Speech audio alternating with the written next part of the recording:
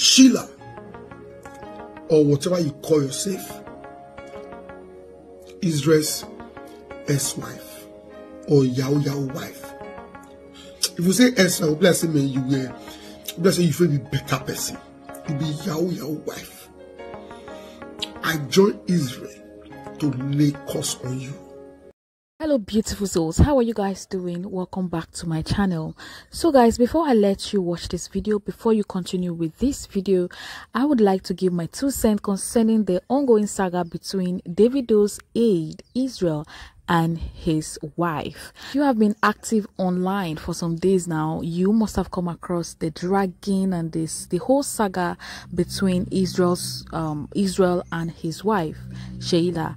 And guys, the whole thing is really surprising because these two looked like a happy couple. Their wedding took place last year, October 2022, and it wasn't up to a year before they separated, before Sheila left her matrimonial home.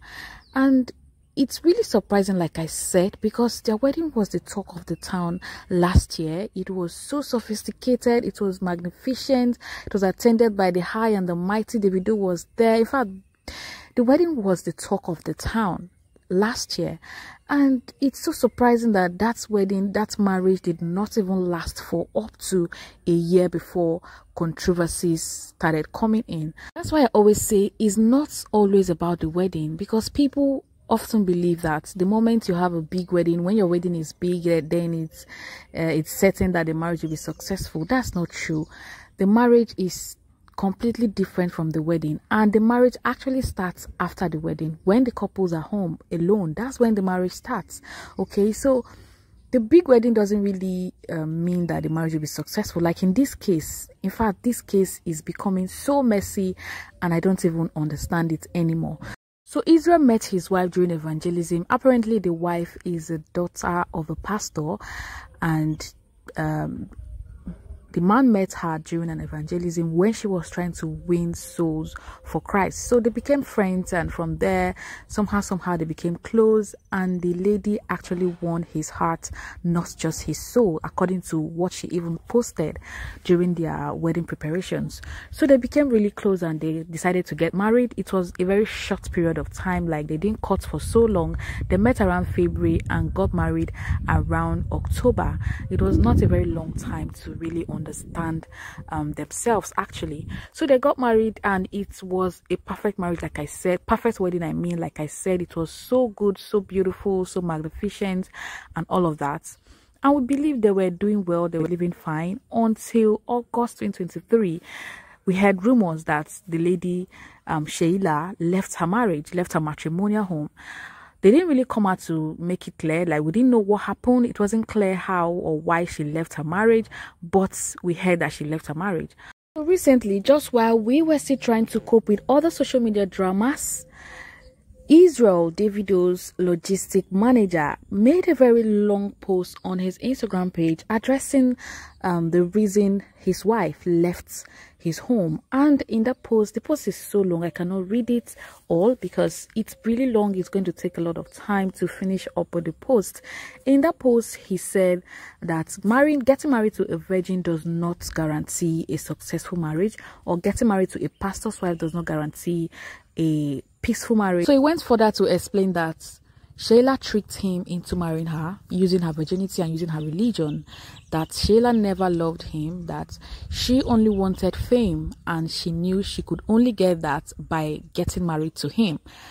And she started trying to stop him from being close to Davido, or stopping from being loyal to Davido. He said she would even sneak into Davido's DM just to tarnish his image and just to try to destroy or spoil his relationship with Davido. Sheila also made a post ranting and responding to the dragging, and in the post she also revealed her own side of the story, why she left the marriage. According to her, she was going through a lot in that home, in the marriage, and she couldn't take it anymore, especially with the fact that the husband never trusted her. They had trust issues in the marriage, that the husband never trusted her, and the husband felt that she was taking pills in order not to get pregnant, which was not true. She said she was even forced to to go to the hospital to take tests to prove to the husband that she wasn't taking pills. And even after everything came out that she wasn't taking pills, the man still did not trust her, and it went things got worse for her. So she went further to explain that they had trust issues, that the man never allowed her to, go out, even to make her hair, or to go for anything, for party, or to even visit friends. The man never allowed her to do any of this. That that there was even a time she went to make her hair, and this man sent her a text message not to return to his house. That he was always doing that. He was always asking her not to come back to the house whenever she's not at home, whenever she goes out. That he would send a text that she shouldn't dare come back to the house. That the first time he did it, she came back to the house believing that he was just joking about it, but she found out that it was serious when the security man refused to allow her into the compound. That he said he's under instruction not to let her in, hit her and lock her up at every little provocation, and that the abuse was too much. And then she also said that, let me read this part, where she said, my decision was an accumulated one. Abusing me is one thing, but extending it to my parents is a whole different thing entirely. So guys, the truth is that this whole thing is not just about the girl. Isreal, Davido'S aide, was also, bringing in her family, especially her mother, into this whole drama. There was a place where he even called the mother some names that I don't want to mention here, and I was really pissed off when I saw that. I was like, even if you have problems or issues with your wife, why must you extend it to the mother or to her family? So one thing I don't even like about this whole thing is the fact that Isreal did not just drag this lady. He also dragged the family, especially the mother, calling her names and saying that she got married to 2 other men with 2 children before marrying Sheila'S father, and that she is, in fact, a lot of things. Guys, that's unacceptable. And mind you guys, this lady is a virgin. Isreal met this lady as a virgin, like as a tear robber. And now he's coming up with the narratives that she used her virginity and her Christianity to trick him into getting married to him. And that's not even it. This video I'm going to be playing here is a video of his friend, his close friend apparently, who has something to say about this whole drama, this whole thing. And guys, I just want you to listen to what this friend had to say and tell me what you think in the comment section. Tell me what you feel about this whole saga. You know why? I know you. Sheila, you remember this face? Me, you, Isreal, we're always chilling at this place, Tavern, all the best place for Benin. Then Isreal, me, you, a very few friends Isreal get from Benin, and I think one of them. That dude was ready to settle down and have a future with you.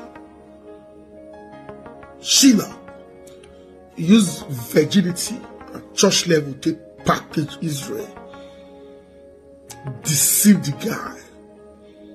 You, the fake way they look for, should be don't get him. Don't get him, Abi. Don't popular, Vanguard, Punch. Everybody reports you. This is what you are desperately craving for.